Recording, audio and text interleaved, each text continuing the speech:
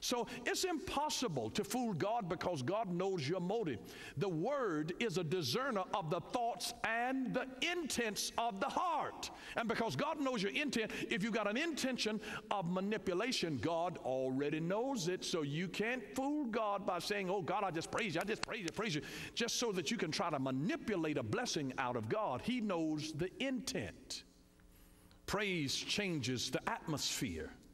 It changes the atmosphere. You walk into a room and things are cold towards you, but if you will walk in and learn to come in and start encouraging other people, start giving praise generally, give it generously, but also genuinely.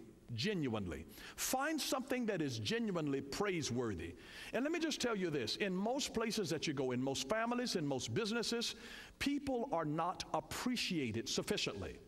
If somebody does something, they serve you, you'd be surprised at the number of people who never take the time to stop a person and say, you know, thank you so much for that. I've seen people in restaurants and somebody will bring them additional water and they'll keep on in their conversation and will never acknowledge that person.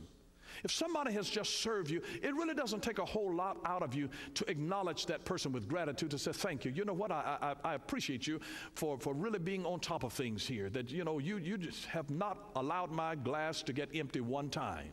And I appreciate you for serving with such meticulous care, that you're such a person who gives attention to detail.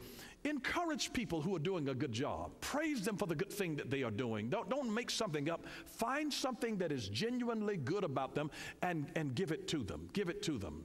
Encourage them with it. Because when they're bad things, people are certainly generous with pointing out their flaws, their criticisms, with what went wrong.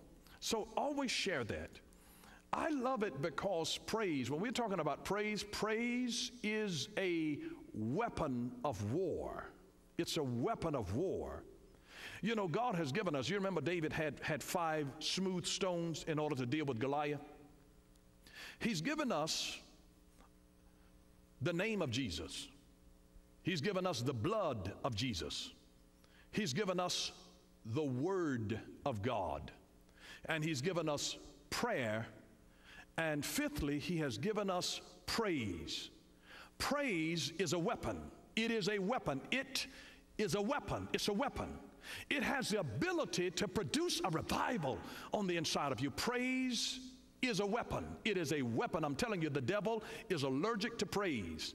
He just can't stand it when God is getting glory. It angers him. It's almost like somebody being your hater. And then they're just seeing you having a good time, and they want to see you have a bad time, but you having too much of a good time because you're saying, praise the Lord has blessed me, and it really irritates your haters when they see you giving praise to God. Well, see, the devil is one of your haters. He's one of your haters. And so you have to be wise in using the weapons of your warfare. Use those weapons. I mean, He's given you the blood of Jesus. You got to know how to plead the blood.